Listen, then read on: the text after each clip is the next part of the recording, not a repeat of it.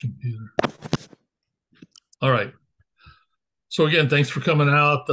We have our group of people today, and I'm going to share screen again and give it another shot.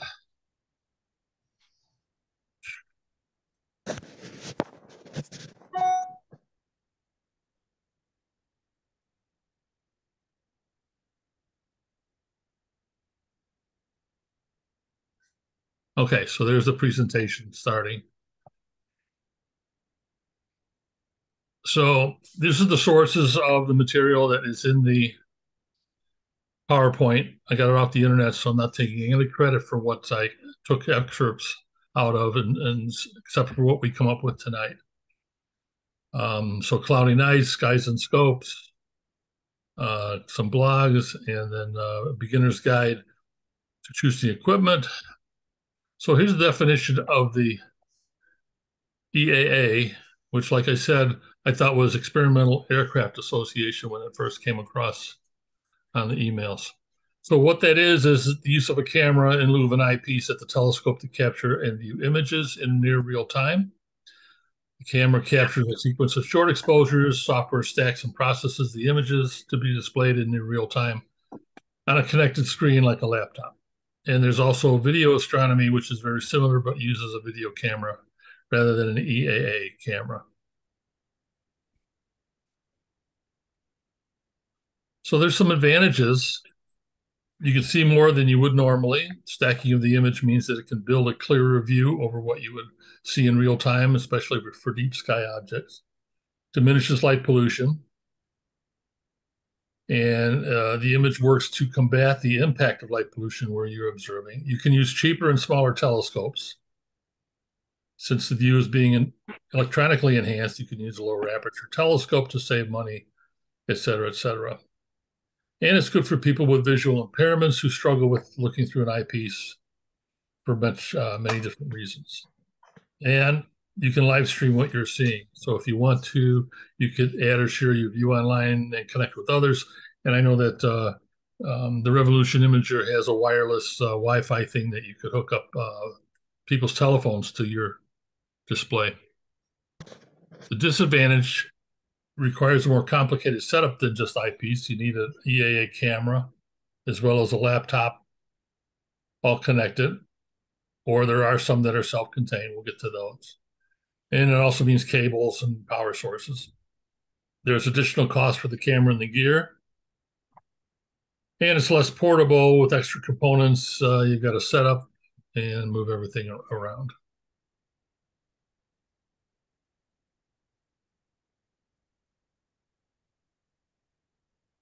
So with the EAA, you're accumulating an image over a short period of time with a camera rather than viewing in real time.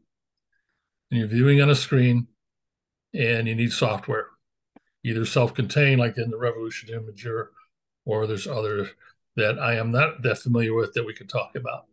The price is cheaper to add this type of camera than it is to add a different type of device, or maybe even a nice eyepiece or something like that. You can have color views, and it's easier to capture images with the software you're using. Got it? And it requires external equipment such as a computer or monitor, or on like the Revolution Imager, it's self-contained. So that's some of the background. For night vision astronomy, you're seeing in real time rather than viewing a stacked image, but they're expensive. And it's either white or green phosphorus or not, it's not in color. And you can capture images with a smartphone, but you will not be accumulating long exposures or capturing color images. So that's the night vision part of it. So a quick summary: if you already have a good telescope and a mount set up and own a laptop, it'll be simpler and cheaper to add an EAA camera. However, it requires more complicated setup with software plus cables plus power sources. Night vision, you can have a much smaller, simpler, more portable setup. and scan the skies, grab and go when you want. And here's some references to go to on the internet for more details. So some other thoughts that I gleaned from some of the stuff. EAA allows amateur astronomers to observe objects in less than ideal conditions, especially under badly light polluted skies. Night vision devices and CCD and CMOS cameras that enable EAA are also becoming more sensible, affordable, and easier to use. So that's a little bit more advanced now. And there's the aperture and boosting power of EAA. It theoretically gives you on the same telescope, like a tripling of the telescope aperture as far as what you're getting for a visual observer. And I can attest to that on the Revolution imager. So Herman, maybe you could talk about this slide. I think that you contributed to this. Oh, yeah. I'm just saying that the fundamental design that people are trying to reach is the basic underlying design concept for the newer telescopes that are being sold recently. The Stellinas, one of which we have in the audience with us tonight. A Unistellar, I have one of those. And ZWO has a basic camera the same way, and Dwarf 2, which is the one I have over here next to me, about the size of, I don't know what, my hand. So basically the complete design of telescopes for amateurs is changing based on what EAA started many years ago, because I was a moderator on that Cloudy Nights thing for years. And it's developed to the point that now commercial producers are using the fundamentals. But you can still do it yourself, and you can do it inexpensively. I started out with a simple thing and moved on to this. Flatbed from India is typically NAN, NAAN. Pardon me? Let me turn my microphone off.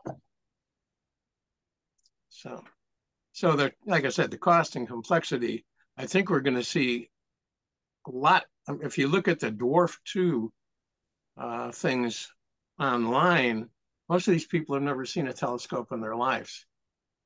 And they're creating good images, not wonderful, but people who know what they're doing, who are using them, are creating images that are as good as anything that I've seen coming out of a regular telescope. Now, the smaller guys, the ZWOs and the dwarfs, will take longer to create that image because they are basically smaller telescopes, right? The aperture is probably 2 inches, but Stellina, Unistellar, you get an image out of those in less than 5 seconds. And then the longer it's up there, and it only takes 10 or 12 seconds to have a color image. And to have an excellent image, you can see a great deal of detail.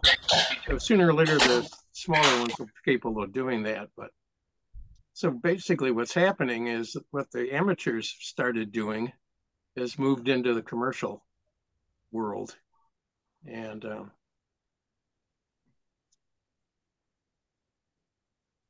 I think it's going to make a significant change.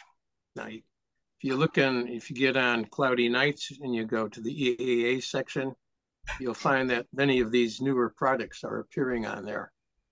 And along with the people who've already converted their normal way of doing work.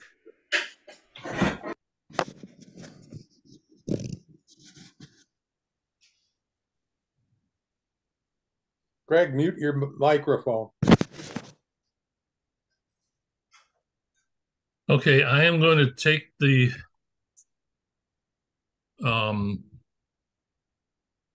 presentation off. That's what we had prepared there, and just open it up for everyone to talk about. We are being recorded, and let's go from here and see what we want to talk about. Yeah, I think many of us have started with a Revolution imager. I did. And I started with the simple one, not with the CCD camera and with a video camera. And that what got me started for sure. And again, Say, I Greg, had to do it. do you have yours handy to look at?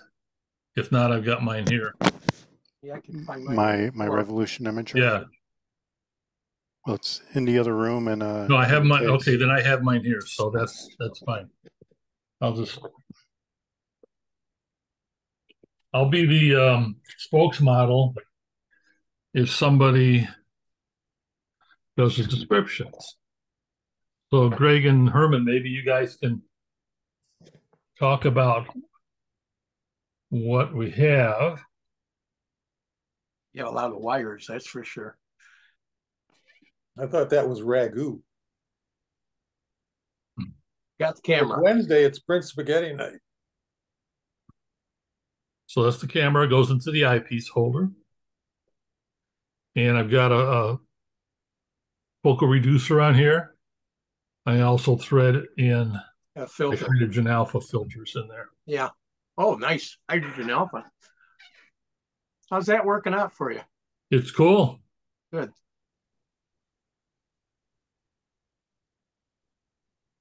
There's the battery, Batteries. rechargeable. This is the UTC controller that controls the camera. And then here's the display screen.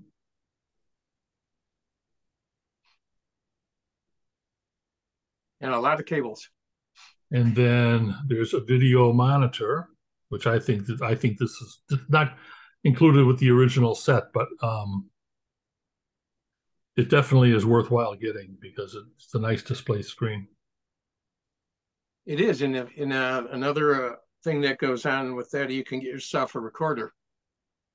And yeah, this will record. Yeah, that's what I'm talking about. The monitor and recorder.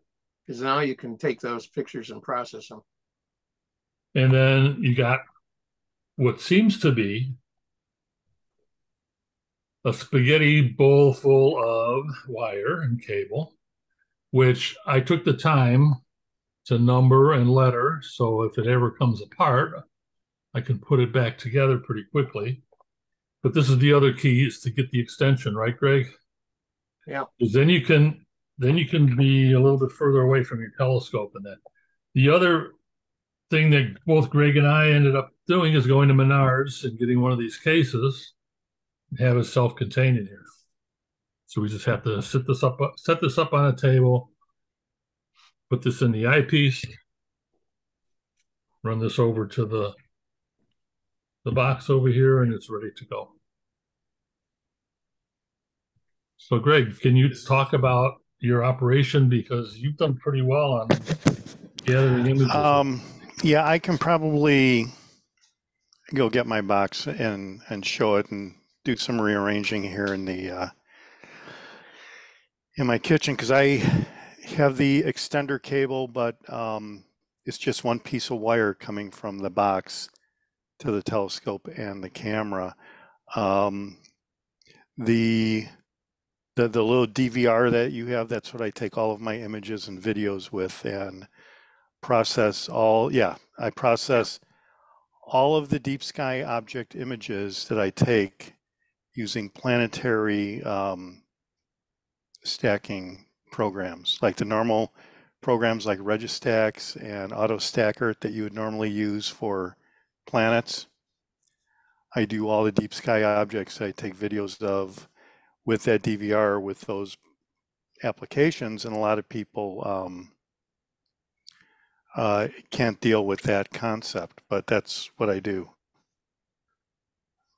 So let me go get my case, and I'll come back in a couple minutes, and hopefully I can show you what I got. Okay. I haven't used this for a while, so none of the batteries are charged up. Yeah, if you're not using something like the Revolutionary, or you're using a regular CMOS camera, SharpCap will do the entire process, automates it for you. So it's you know, from beginning to end, they have a segment of Sharp Cap that'll take the EAA requirements and create your images for you and save them. So you come out of there and you can actually see the image developing live as you would with an ASI camera, also with an ASI. I think that's big. That's one of the things that I considered a shortcoming of the Revolution. R2 was the stacking that goes on, and I did not know that camera can be fed into SharpCap. Interesting. Is that the professional version or just the free version? As far as I know, it's the free version. It's available. Okay. But it's, yeah, but those folks are using regular CMOS cameras, you know, and I think the new Revolution Imager is a CMOS camera. So, well, the default on Revolution Imager is that, as I understand it, grabs 5 images and stacks them with no quality control. So if one of them has got oval stars, your output's going to have 5 oval stars stacked. Well, the thing is, though, it stacks them up to a maximum amount, and then it throws them away. Right, but the minimum is 5. You can't say one at a time. The lowest that I understand is goes down to 5, and then throws it out. Yeah, most of these cameras go in small bursts. I think this dwarf will do 5 to 15 seconds, and you're then just continually add on and basically get rid of the noise and all of the other stuff that's going on, the background things as it processes. So in 10 to 15 second intervals, shots. I know my Equinox does the same thing. It starts out and you can watch it. It goes no seconds, then 2 seconds, 3 seconds. Then pretty soon you're up to 80, 90 seconds, and then you're in the minutes. And it's cleaning it up as it flies. So I found my, so instead of showing you the box, I've got some pictures that I took that I could probably show if you wanted to enable screen sharing.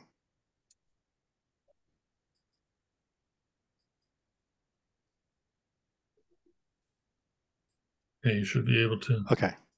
All right. So here's the same toolbox that Mark showed everybody earlier.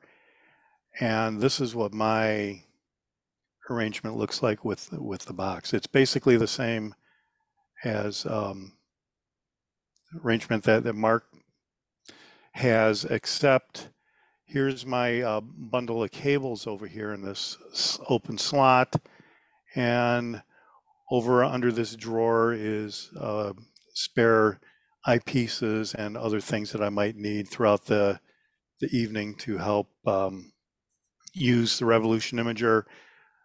The object right here in the center in the little eyepiece case is the focal reducer, which is pretty handy actually. So here is what it looks like when I have it going with my telescope, and there's just one cable going from the box to the camera. So it really eliminates the rat's nest of cabling.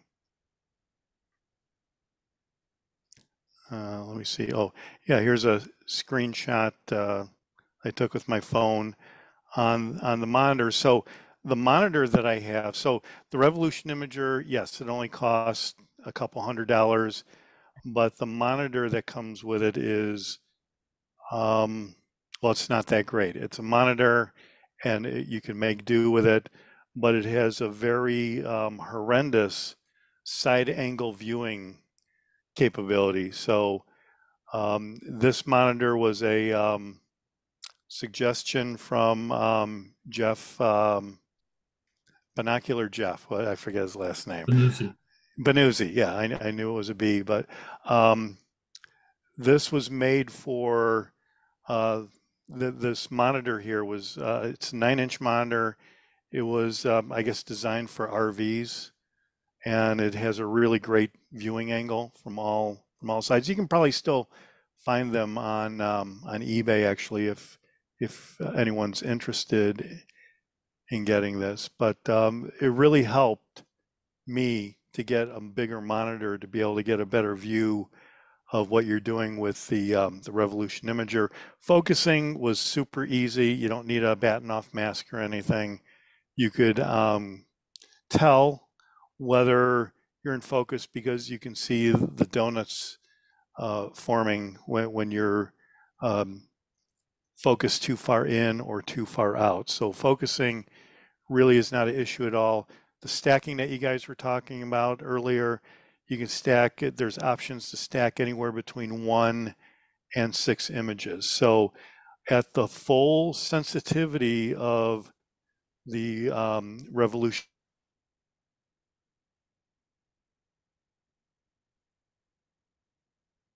half of imaging, at the highest sensitivity, the videos are taken at, I think it's like 20 seconds or something like that, and it stacks 6 of those on top of each other.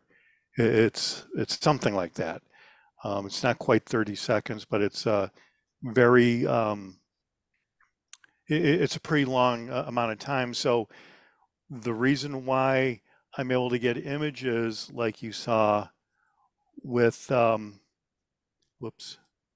with this, and evens like M51 comes up really spectacularly in my driveway in St. Charles.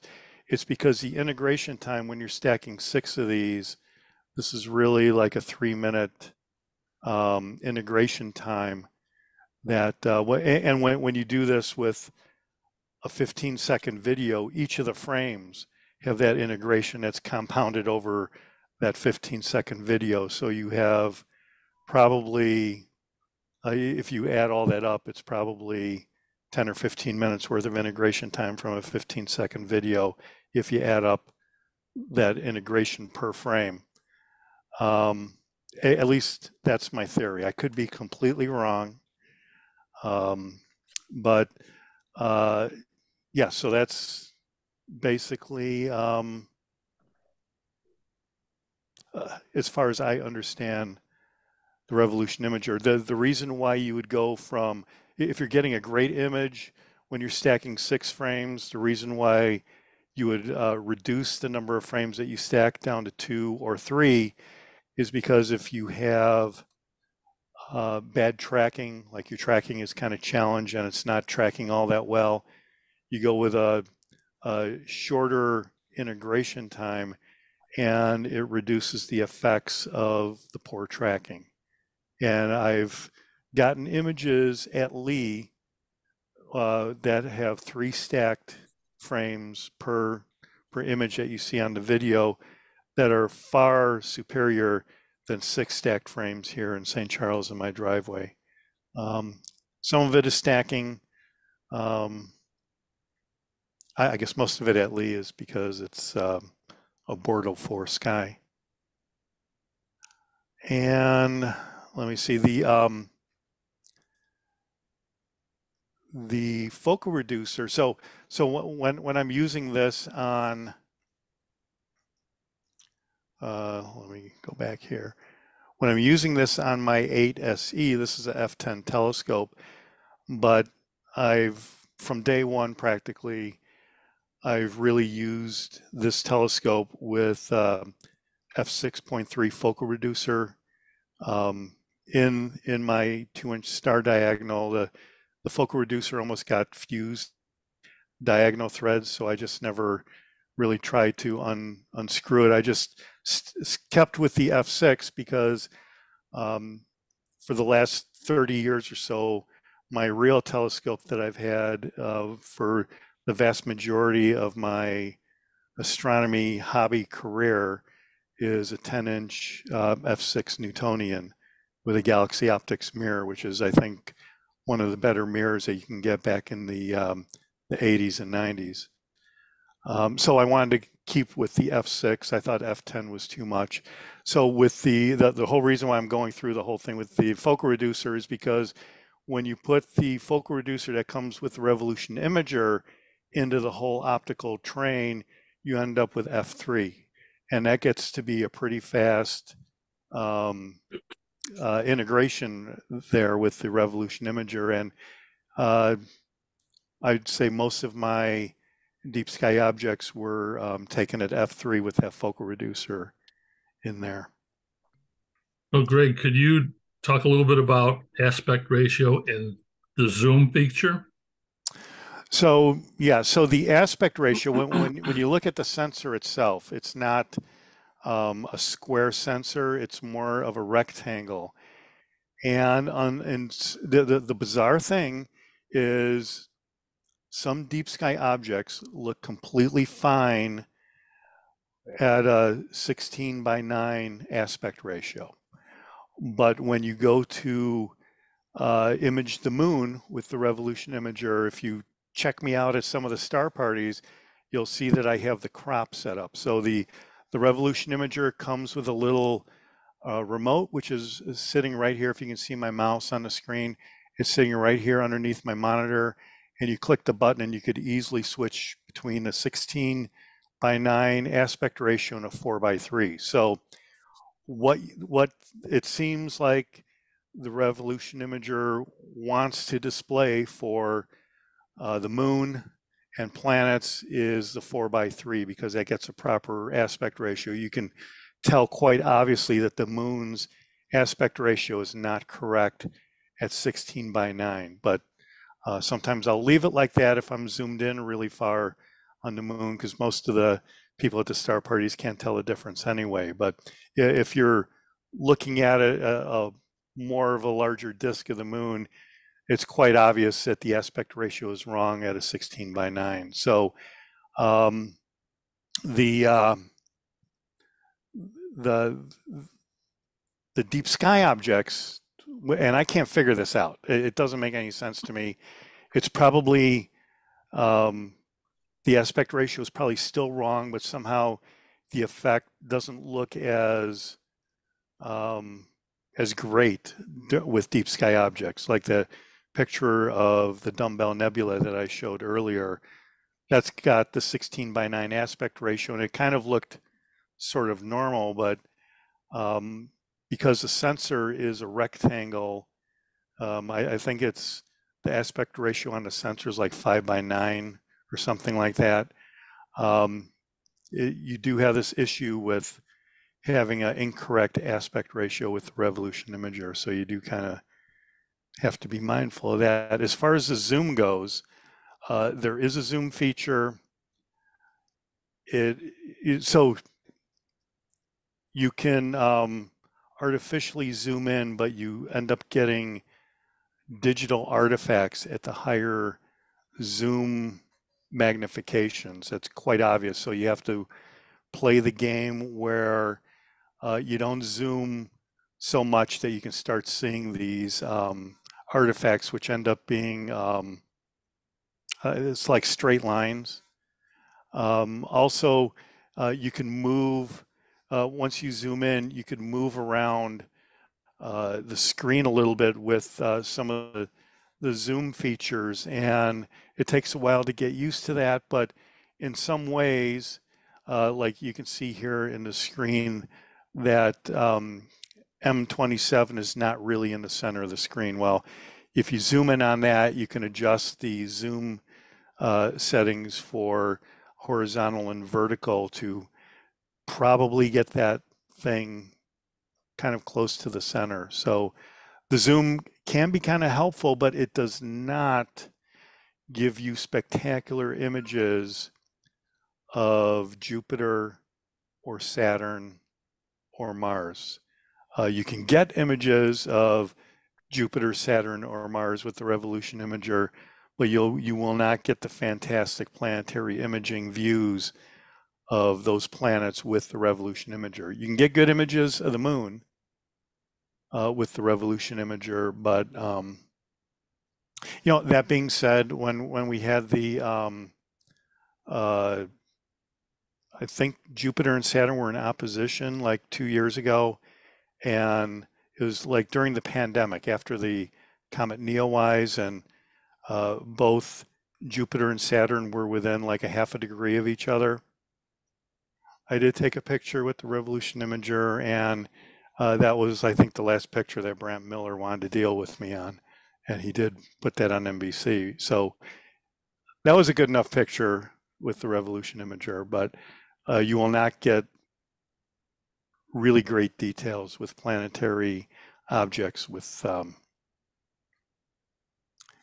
this telescope. And the Revolution Imager does give the effect of a 3 times greater aperture of your telescope. I've been able to see a lot of messier objects from my driveway with the Revolution Imager that there was no way I could see those objects with my eyeballs through an eyepiece. So I've used that to cheat my my list of messier objects that I've viewed. So a couple things like that I have thought is a good use for the Revolution Imagers, like at a star party, where you could kind of pan the terminator of the moon, and it's displayed pretty nice on the screen. And then if there's like an event where there's a occultation of one of Jupiter's moons, you could put that on there. Now Jupiter's going to be overexposed, but the event is when the moon disappears, so that'd be another good use for it. So this goes back to the live viewing part of these things. And also with the zoom, it's kind of fun to zoom in on the moon like you're landing on the moon, or zoom out like you're taking off from the moons. So there's a lot of stuff you can have fun with it. Yeah, so if you're looking to get started in astrophotography, if you work with the Revolution Imager for a year or two, next thing you find is there's a lot of similarities between this and what you're doing with SharpCap and some of the other applications. And now I probably don't use it as much as I used to, the Revolution Imager, that is. But it was fantastic at getting someone familiar with everything you need to do for astrophotography. And I'm taking deep sky images with an alt-azimuth mount, which is another thing you shouldn't be able to do. But it allowed me to do it. So there's a lot of good things to be said, I think, about the Revolution Imager. $300 is all that it costs. But so it's gone up. Has it? Yeah. Well, the camera here, the DVR right here, that was $100. This is the lens that you can get, so you can screw this lens on. Got all that, yeah. Yeah, and put the Revolution Imager on a little tripod, and you can take pictures of the your yard or whatever.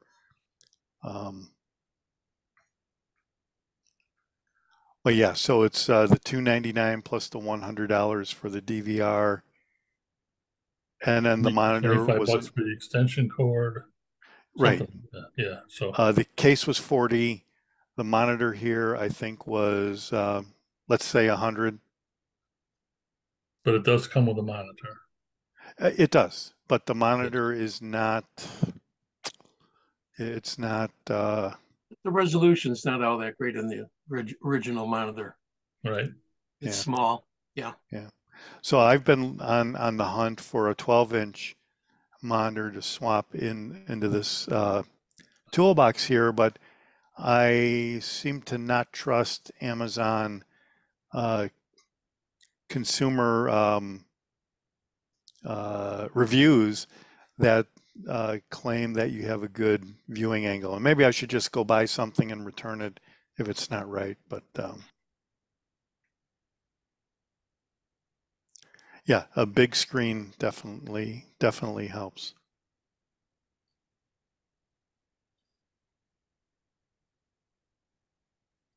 So the weird thing with the battery that you were showing, Mark, is you have to turn it on to charge it. Yes. Yeah. Make sure the battery power switch is in the on position when charging. Yeah. Yeah. And then you need small batteries for the remote control and small battery, all rechargeable for the mini DVR. Yeah, and I was having a problem with my mini DVR battery not lasting that long. I ended up Right. buying 3 or 4 of those batteries that I Right. swap out. Yep. And somehow the Revolution Imager folks are the only ones with a battery capacity of, I think it's like 2100, or whatever the battery capacity that you get with this guy right here is higher than you can get if you try to order this battery on Amazon. They have those batteries, but they are a lower capacity. So. Right.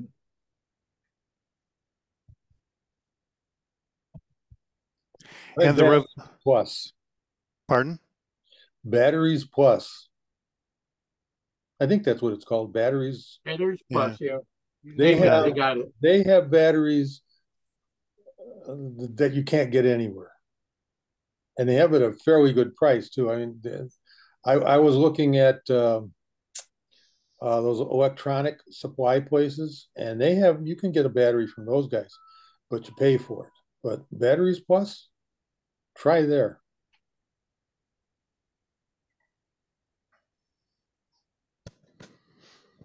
You mean like the batteries plus the actual store batteries plus? Store, yeah. Walk in there and show them what you got, and they'll go in the back room and they'll come out with one. I resurrected a light meter from the 60s that used a mercury, some kind of mercury air battery or something. You can't. They're illegal for the last 25 years. They have. There is a replacement for it that's an exact duplicate electronically that is $25, has no mercury in it. But Batteries Plus had another electrical equivalent. It was $4 or $2, I think. I bought 2 of them. Try Batteries Plus, especially for those little rechargeable ones that have high amp hours, milliamp hours. Yep. Anyway, Greg, this is a really good presentation, and the fact that you have a nice go-to telescope, tracks well attached to that thing, really brings you into the whole. That's everything you need. You need a telescope that will go to where you need it to go to, stay on target, and then you can connect just about anything you need as the camera. But it's a good presentation there.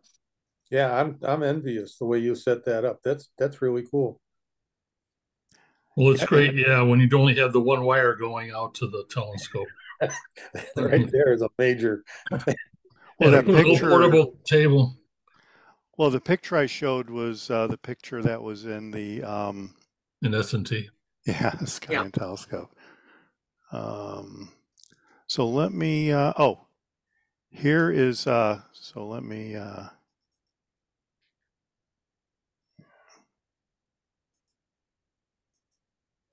Oops.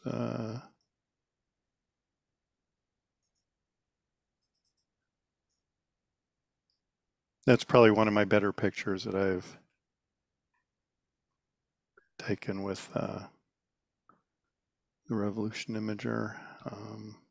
Quite nice. And actually,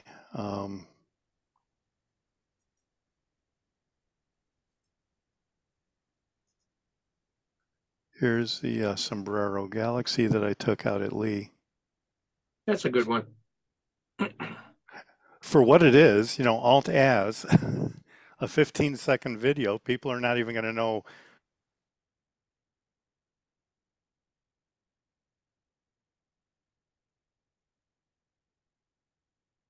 I've tried to do is adjust the aspect ratio in Photoshop, because I did call Revolution Imager to inquire about that. I don't want to consider it a complaint, but I called to inquire about what to do, and no worries. You just fix it in post in Photoshop.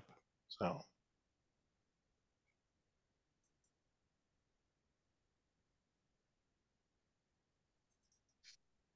Yeah, that's a good shot. Good Yeah, image. so But again, the tracking now in the newer products that are coming out as they start developing this out into the field of amateur astronomers, most of that's taken care of now. You don't have to do anything except turn the thing on, point it or have it point itself to where you want to go, look at it, it focuses, and then just watch. And that's what you got there. That's the Vesper you've got there. Yeah, and that's a good wide field Yeah. camera. They do panoramic shots too. Mm-hmm. Yeah, and that's why I've got this little dwarf for wide fields, because my other telescopes has smaller fields of view. I've been seeing good stuff coming out of that dwarf. Yeah, I have too. I've been amazed at the processing, the post-processing. I've been waiting for this thing for 15 months now. A year ago, I saw Quinn out at one of our star parties taking photos using a 2-inch lens hitched onto a ZWO with a raspberry and and all that kind of stuff. And his photographs were coming out terrific. And I realized it's that 2-inch lens is actually pretty adequate for getting, if it's a good quality lens. I mean, that's the bottom line. Yeah, sure, it's small, and an 8-inch can gather a lot more light, but the 8-inch, despite the fact it's gathering more light, is still an f10, and the image is huge but dim. Yeah, this is an f4, and that's what Quinn was using. I think was an f4 or f5, and when you have something fast like that behind a high quality lens, you will be able to produce some respectable images. The other thing that the reason that tipped the decision is that this is a back illuminated sensor. In other words, it's a silicon sensor, but flipped over so that the electronics is all behind the image gathering sensors, instead of the light having to go through the logic circuits. It runs cooler. There's less noise. The pixels are 100% collecting photons, as opposed to like 80% collecting photons. Put all that together, and this one, this is a Sony IMX 642, I think, and it has a really good signal to noise ratio, very high sensitivity for the size of the pixel. What else? It just got all kinds of new state-of-the-art technical abilities that you can get in a silicon sensor. So when I saw all of these things, it's got a oh God, I can't remember the name of the lens. It's a flat field lens and a flat image lens. So it doesn't need it itself is a field flattener built in. It's a 4-element lens you've got on there. 4-element lens, and that's got a name. By golly, I've forgotten the name of it. But it's got a great lens, well-made lens. It's got the sensor. It's f4. It's got all that plate solving built into it. It's actually an astrograph. Yeah. It's it's not a telescope. It's an astrograph. It's a camera that's designed to take pictures of the sky. Does its own tracking. And because of the F4 plus that sensor, I can get away with a 20-second grab even on a alt-azimuth mount. It just seemed like an easy thing to decide to get. Yeah. The only thing I didn't count on was a 1.5 year wait time to get it. Yeah, I'm surprised. Surprised. At least you didn't buy the 6-inch, which was what, $45,000. I've got that one. I've got that on order. Okay, $45,000. Yeah. Oh yeah, right. Yeah. Pre-order, I got it for 44. Okay, deal. They gave me a full 1,000 off. Just kidding. Just kidding. I had to pay full price.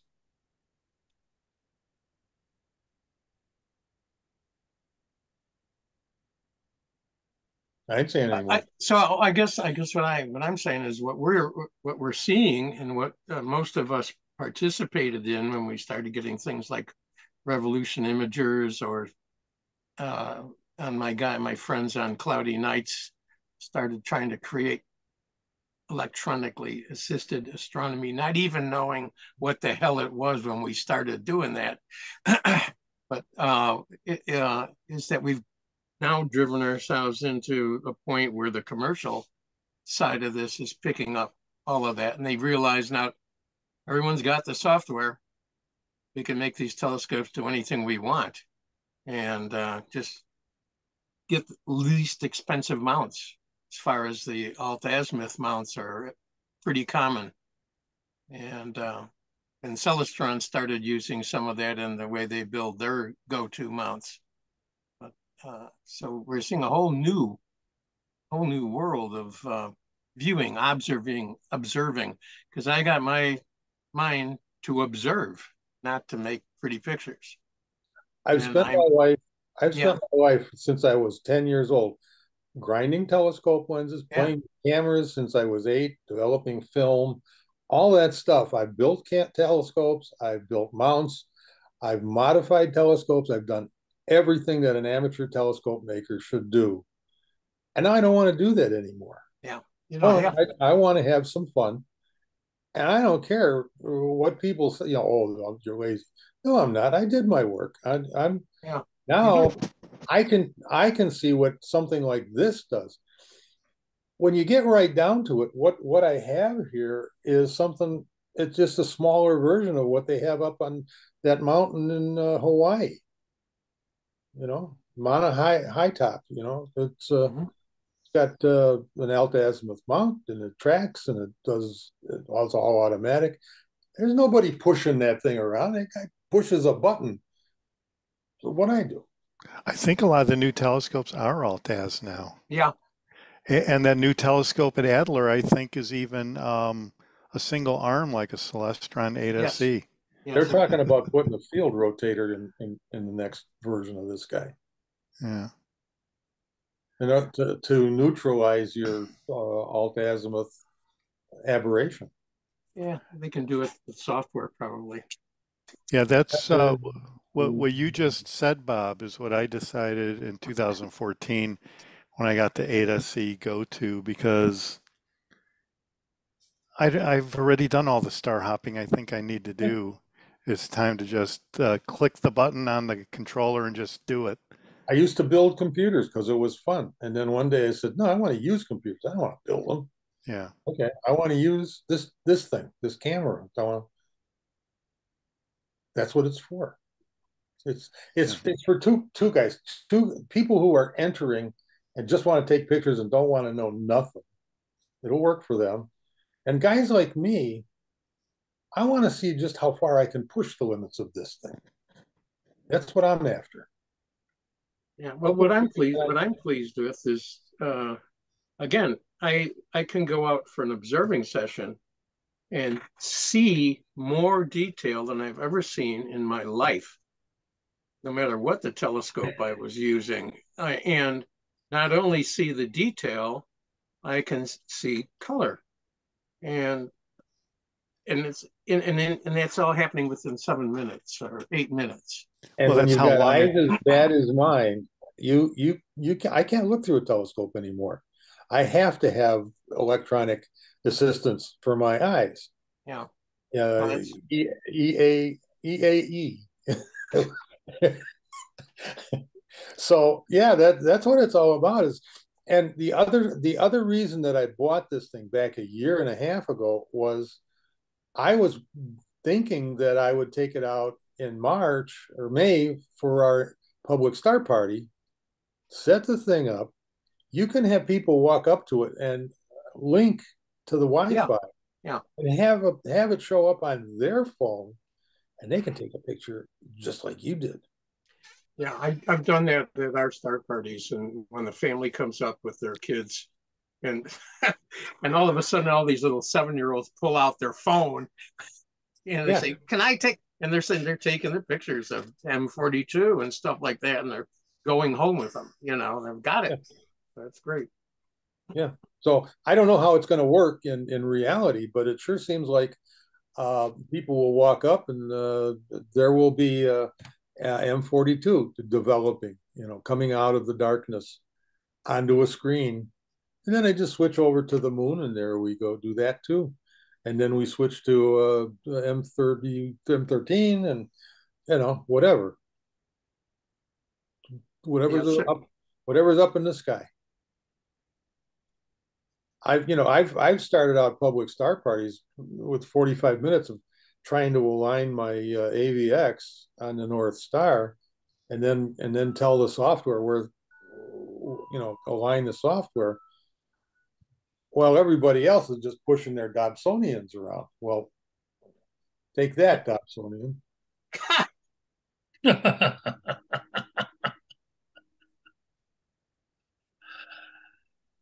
But you can still have to aim. You don't have to do anything. This you thing don't have weighs to do it. 12 pounds. Right. A newborn weighs 12 pounds. The hardest thing about this thing is to not accidentally turning it on, because the on-off button is so sensitive. But you set it up, you push it, and then from what I read, I haven't finished the instructions yet, and it's still charging the batteries. But tonight I'm going to take it out and turn it on and see what it does. Yeah, it'll be interesting. Because the sky, last I looked, was getting clear. Which, it is clear. I can't believe, the telescope showed up. I was all set for 3 weeks of rain. Well, that's what I had when I got my little dwarf here.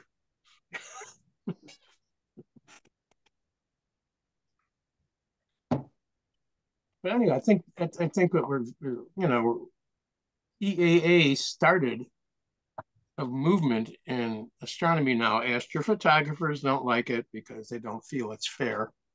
And so we had to put it in a separate section. We're not allowed in cloudy nights. When I was moderating, you couldn't post-process the pictures, they all had to be straight as they came out. But what observing and getting high quality, that was it, Greg. They weren't allowed to play in the same sandbox as an astrophotographer who spent 18 hours. What's the definition of astrophotographer versus EAA? Well, are you talking about a guy with a film setup, or are you talking about regular cameras? But trust me, we have two separate worlds out there. Astrophotographers are into the total art of it. Okay. And you never know what they did to get the image that you're looking at. It doesn't matter, Yeah. So. Well, then you have the single shot DSLR color versus the filter wheel people versus the narrow band people. There's all kinds. They're all. You got a separate group for all that? Huh? A filter wheel group. Yeah. No, I don't have a filter wheel group. It's just that people felt there was an unfair advantage that EAA people were drawing out higher quality images in less time. There was less suffering. Well, that's not fair other at all. Stuff. Yeah. No. But that is now that 100% true. the marketplace is moving in that direction, And you'll see more and more. I think Celestron is going to be coming out with some. If ZWO is coming out with one in a month, of course, they've always had in the background. ZWO has always had ASI support. It was a full, the same as you get out of the little box that they sell. They were selling software, and you could use it to run your telescope, take the images, fix the images, process the images. It just, you know, it wasn't used a lot by people, but it was outrageous because it's the same software they sell on their little ASI Air. And well, the Northeast Astronomy Fair, NEAF, just closed down last week, where they announced, ZWO announced a duplicate of the Vespera here. yeah, but it's only $395. Oh, you know about it? Yeah. Oh, yeah. It's, you know, it's a clone, but you know, I suspect it's made basically it's a clone of what Grig's got. Okay, as far as the single arm mount, but with enough software to literally put you anywhere and allow you to do the same thing you're doing with the Vespera.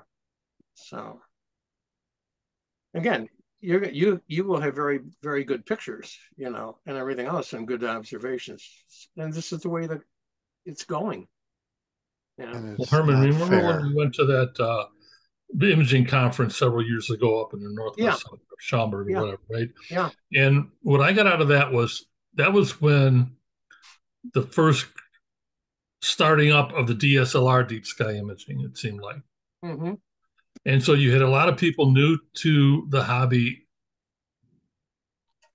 of astronomy, but they knew the technology of the DSLR and taking the images.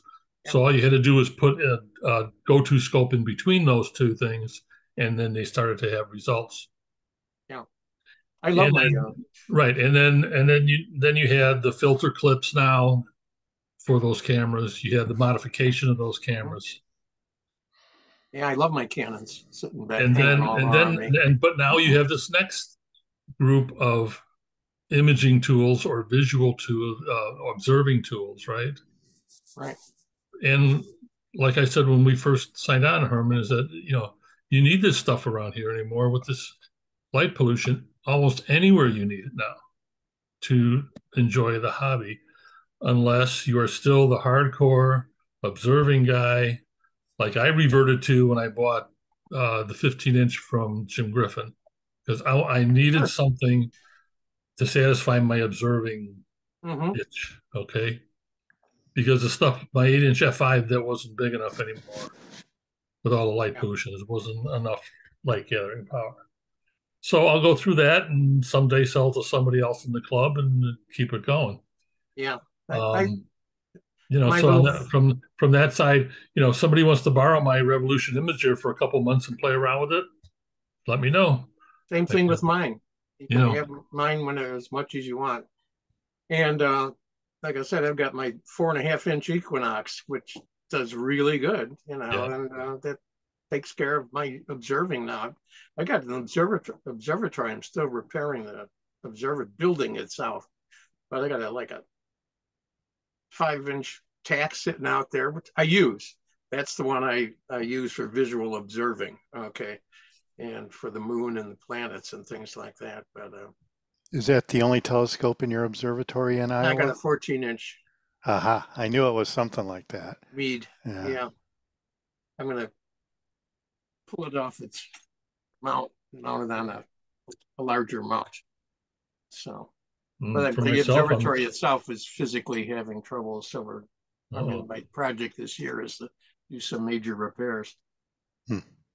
But for myself, I'm still going to use the SP camera and the 6-inch Ritchie Crichton for doing imaging because I know how to do it, and I don't feel like learning something new. It is tough learning something new. It could have something to do with once you get over 50 or something. Dean, you're on mute. You're on mute, Dean. Yeah, I'm mute, Dean. You're on mute. You're muted. We couldn't read your lips. But Okay. You talking to me? Yeah, Yeah, we Yes. saw you we thought talking. you were talking to us. We saw you. No, I wasn't talking to you. Sorry, I've got Okay. company. Okay. Okay, sorry.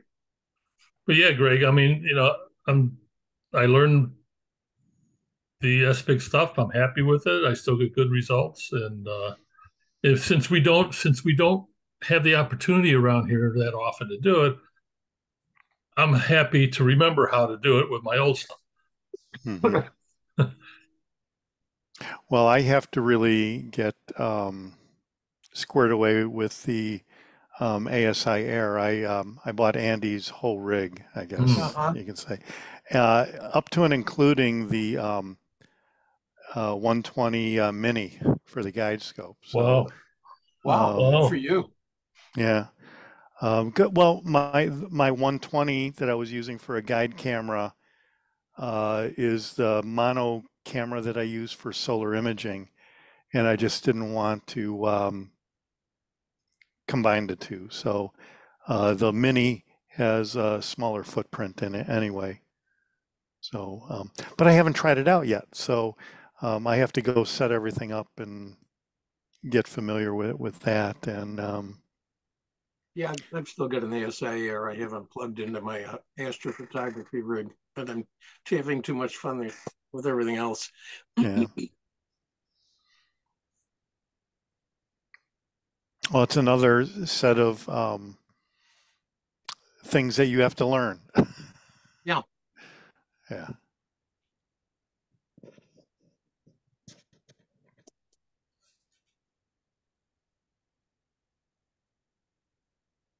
So what do you think in 10 years, 15 years? People are just going to be hauling around automated telescopes? In 10 or 15 years, you probably won't see any stars because of the light pollution unless something drastic happens. Well, then you'll have all of Musk's satellites up there blocking everything. That too. Oh, they'll have software to remove that. Everybody will be alt as. They'll have that derotation software will be squared away. And ultimately, you might be downloading the Hubble pictures every time you think you're imaging an object anyway, right? Well, isn't that the joke with the Vespa? Is since it's Right. Oh not yeah, Wi-Fi, the the pictures images, were coming out of it that were so good yeah, it's that a little people too good. initially claimed that since it was Wi-Fi connected, it was grabbing something off the internet when you wanted to take a picture of something, it'd go out to NASA, get a good picture, Yeah, because and then use that as a base for your stack. Oh man.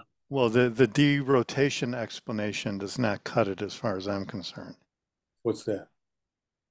Well, I guess if you're taking short enough exposures, you can Well, derotate. They do. I did That's what they experiments do. with that a couple of years ago, trying to find out what was the longest I could take with my AVX before I had it tuned up to find out what was a possible exposure without moving it. Turn it off, point it at something, and then take a 10-second, 15, a 20, a 30, and just to see how long an exposure I could take, and then map that against the focal length and that kind of stuff. And 20 seconds was for 20 seconds was the sweet spot. Any more, you were getting blurred stars. Anything less than that, you were getting more noise than signal.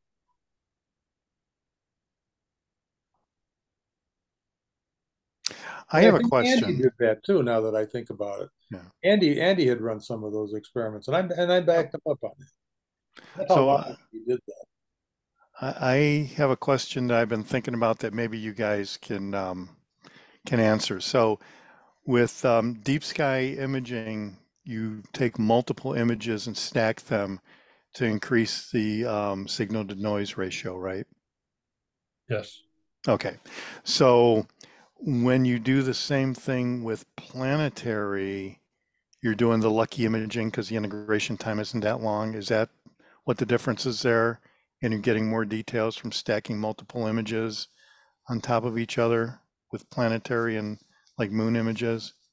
The signal to noise ratio on planetary is way different than the signal to noise on deep sky. Yeah, you can't say you're using. I think it's more of a layering issue. Yeah, okay. Versus the signal to noise, because when you go to process that, and like on the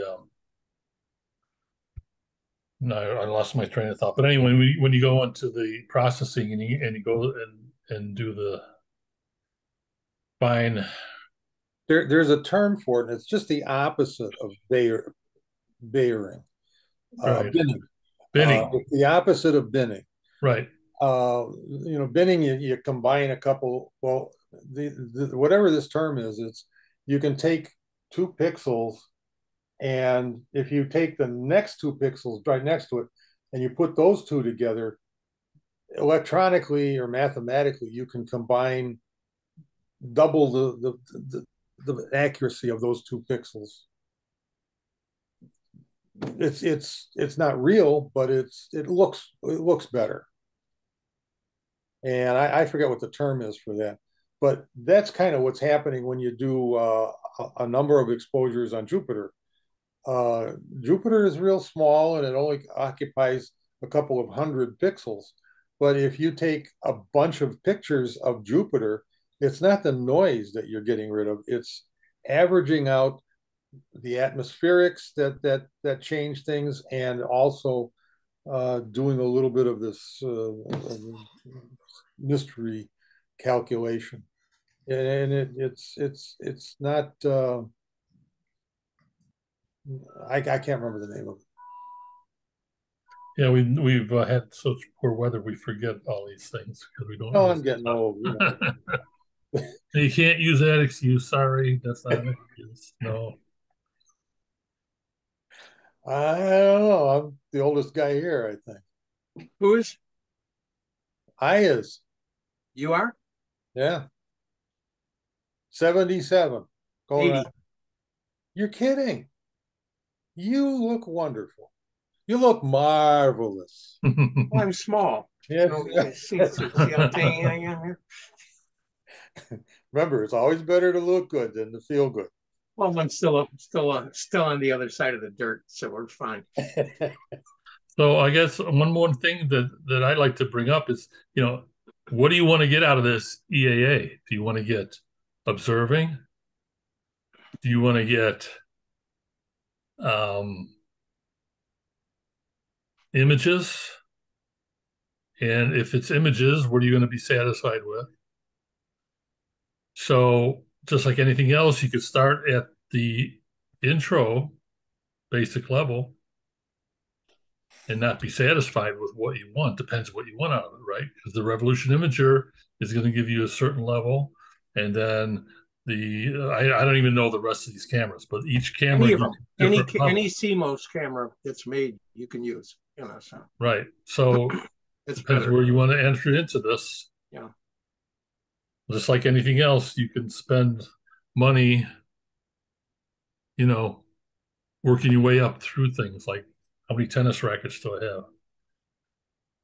Well, the good thing about EAA with most amateurs, I've found out on cloudy nights when I was moderating there, is they get to use equipment a different way that they already own. So they didn't have to go out and buy a lot of stuff. They just repurposed the way they were looking at the equipment that existed, and added a couple of things here and there that didn't cost them a ton of money to move into a thing that gives them a whole different perspective on how to observe. Right. So what I was wondering is if anybody that had, they were looking for information about this, like I think maybe Rebecca was one. What do you think after you heard all this?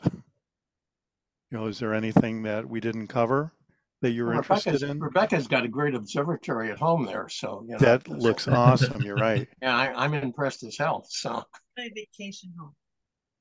Oh, that's your vacation home. I thought so.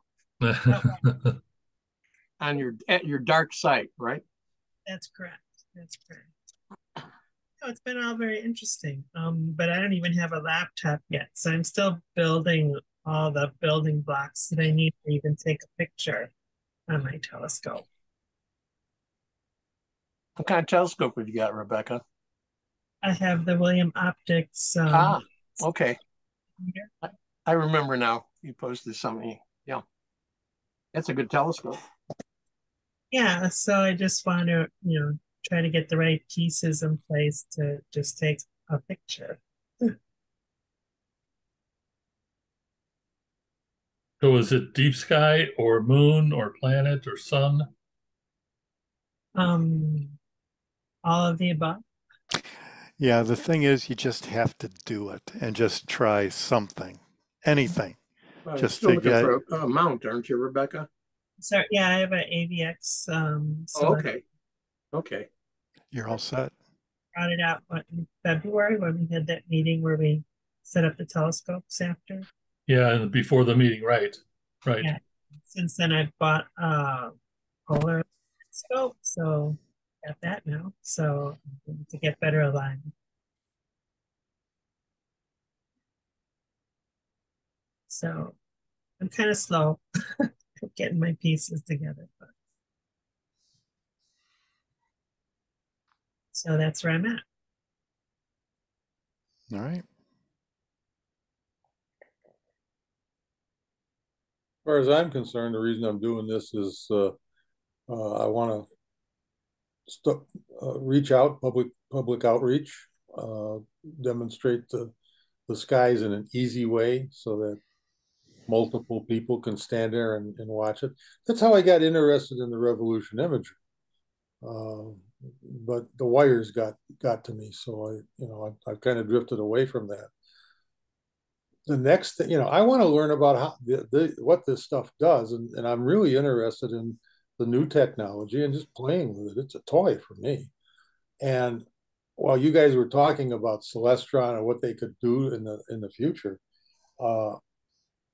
if Celestron had their act together, they would be working on something that takes a Raspberry Pi and condenses all the wires into one little clip that you can clip into the aux on the AVX and clip the other end of it into a camera hung on the eyepiece and let the camera drive the telescope and let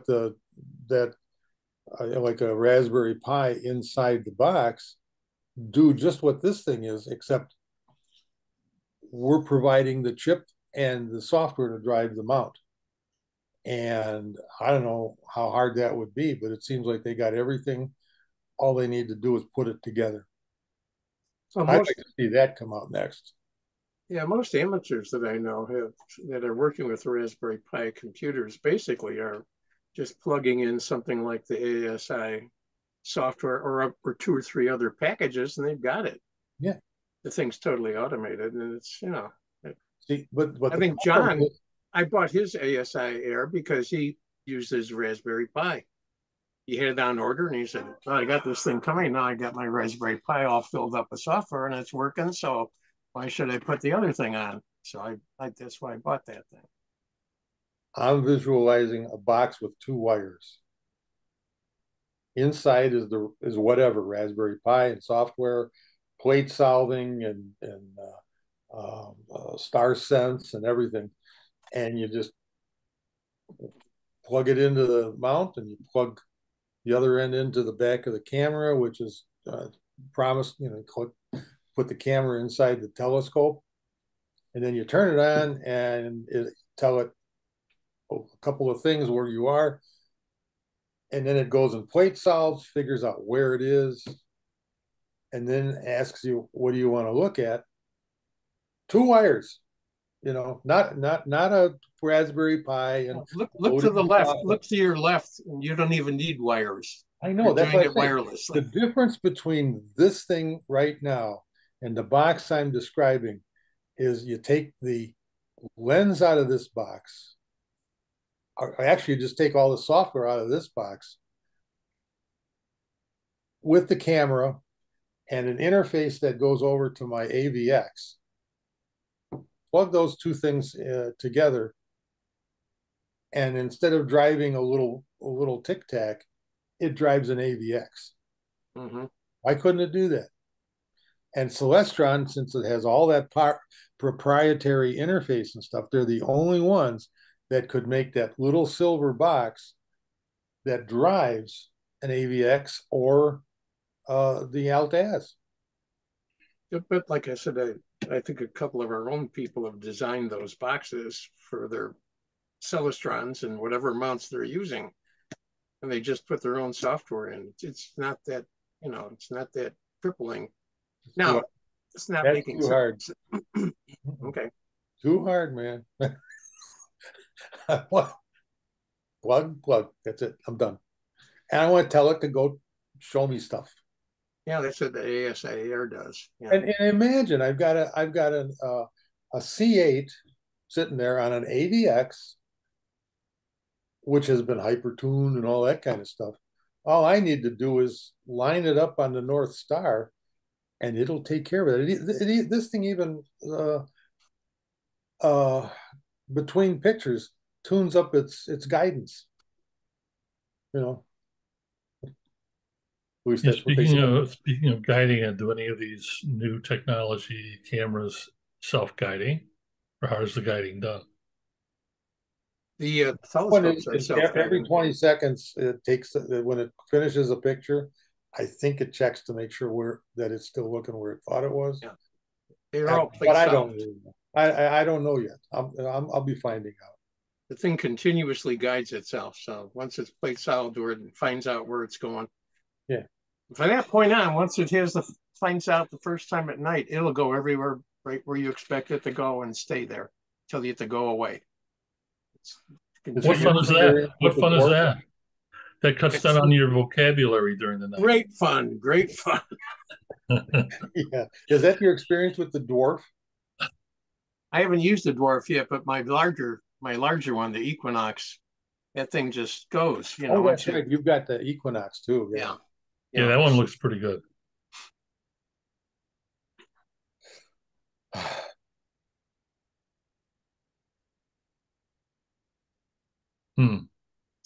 Anything else today?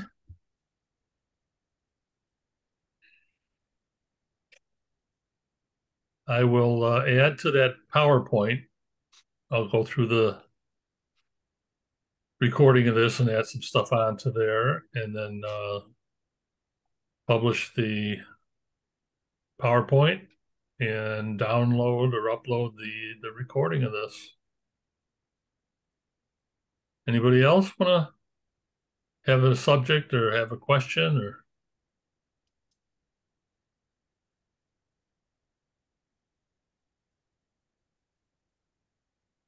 Okay. Well, I might add that it was Herman when he brought his Equinox. It was a year ago. Yeah. That was the thing that tipped me over. I knew all these other facts about this. And then I saw what Herman was doing. I went, I got to get one too. And then I found out about the Tic Tac.